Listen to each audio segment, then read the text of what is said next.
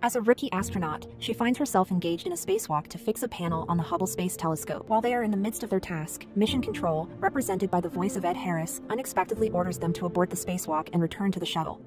Consequently, a vast field of debris is approaching their location. The STS is struck by high-speed debris, causing it to spin uncontrollably, with Stone clinging to the end of the boom arm. One fragment of debris severs the robot arm from the STS, compelling Stone to release the tether connecting her to the arm. She is forcefully propelled far away from the STS.